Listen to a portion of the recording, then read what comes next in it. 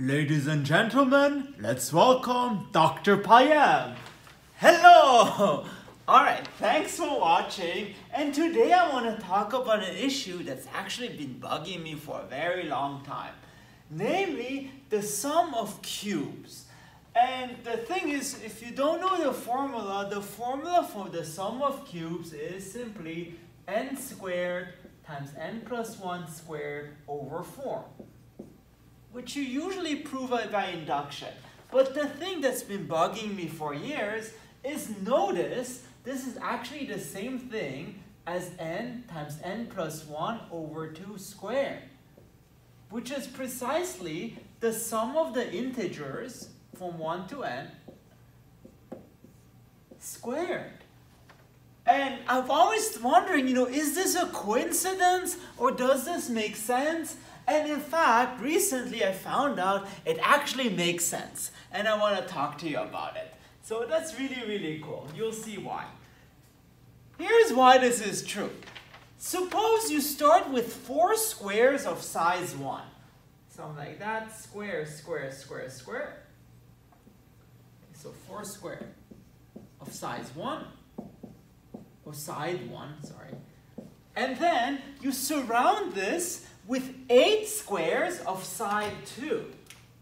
So in other words, literally complete the square. To get a bigger square. And you see total we have 9 minus 1, which is 8. So 8 squares of side 2. And then continue, do 12 squares of side 3, which I believe looks something like that. 1, 2, 3, 4, 5, 6, 7, 8, 9, 10, 11, 12. Look how pretty it is. It's a math flower if you want. And in general, what you have is 4n squares of side n. And calculating the sum of cubes and showing this identity actually just amounts to calculating the total area of this figure in 2 different ways. Because on the one hand, what is the total area?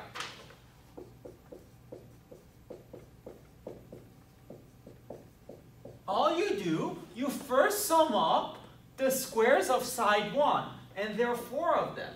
So 4 times 1 squared. And then you sum up the area of the red squares, which is, remember, 8 squares of side 2, so 8 times 2 squared. And then, 12 times 3 squared, etc., until you get 4n squares of side n, whose area is n squared.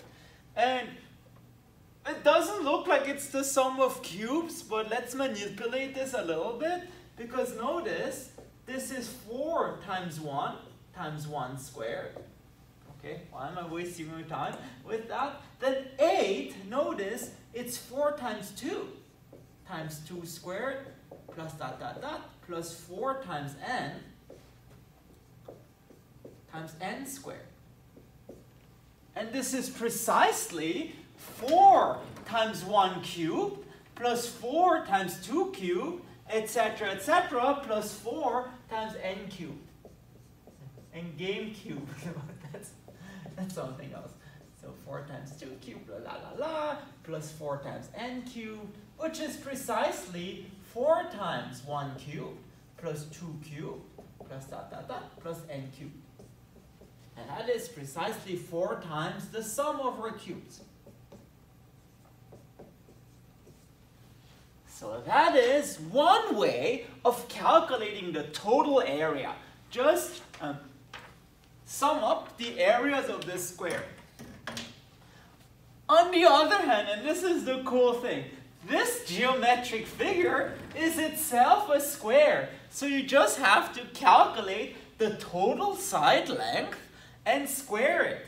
And notice what makes this nice, there's this projection thing going on, because if you project it on the axis, you get the small square, then the medium square, and then the big square.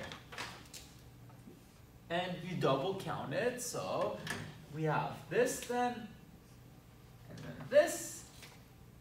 Sorry, where's the red one? Black pen, red pen today, so, and green pen.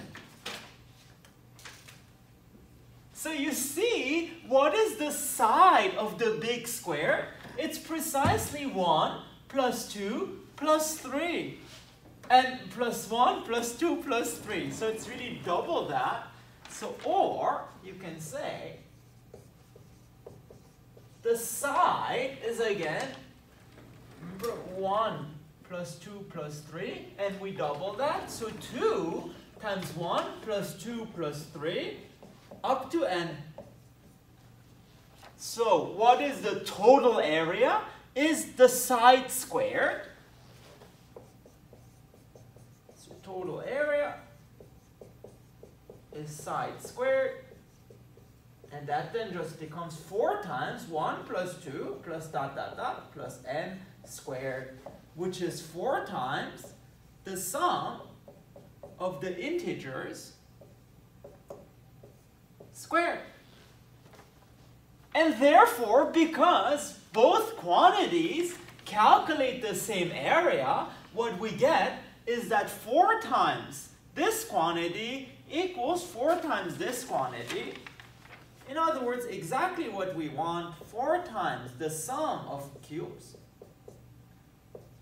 I cube, equals 4 times the sum of the integers squared. You cancel out the 4, and then you get precisely that the sum of the cubes equals to the sum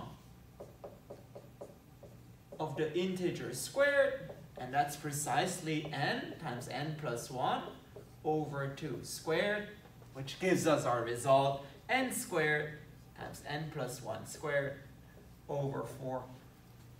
And just for sake of completeness, if you want to know why this is true, well, let s be the sum of all the integers up to n. Then you can rewrite s, just reverse everything. It's n times n plus 1, blah, blah, blah, blah, plus 1. Then sum those two up, so 2s. Each sum gives you n plus 1, plus n plus 1, plus dot, dot, dot, plus n plus 1. How many times? Well, n times n plus 1. So our sum is just n times n plus 1 over 2. How amazing is that? Seriously. And you know, I always thought you would have to go with cubes, right? Like 3D squares, but it turns out here, using just this slick argument with projections, you can actually calculate the sum of cubes just in the 2D space. Alright, I hope you liked that. If you want to see more math, please make sure to subscribe to my channel. Thank you very much.